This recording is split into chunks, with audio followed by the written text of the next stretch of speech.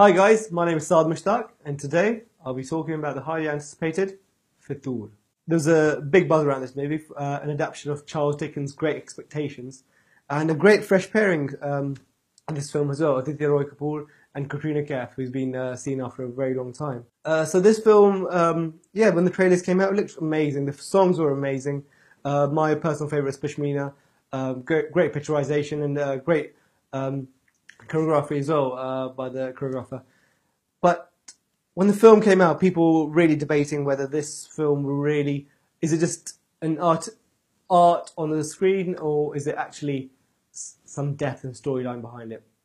I had a great director behind this as well, but who's directed Guy Portier and Rock On.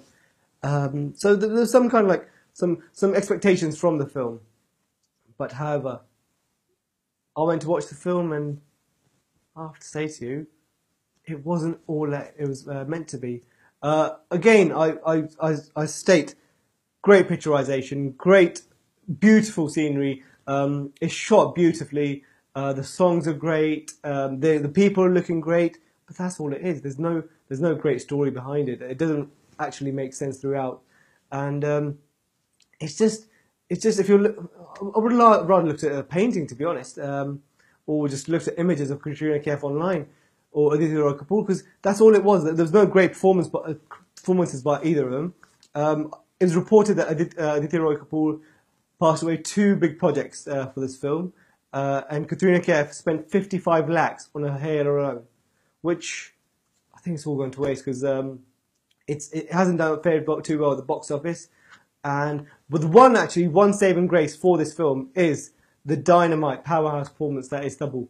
Her last performance was seen in Heather as Shahid Kapoor's mother, and she won various awards for Best Supporting Female. And this film, I don't know if it was possible, she's gone leaps forward, and she's another powerhouse performance by her, and it looks like she's the only person who's acting in this film. So, as a whole, Fitoor was a great film. A great looking film.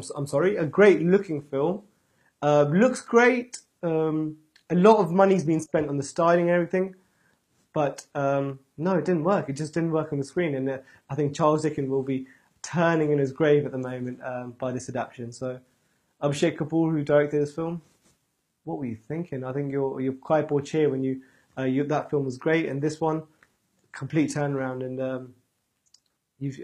a little thing of when you get a bit of too much budget of how things could turn. So Fitoor, one to miss, I think. One to miss.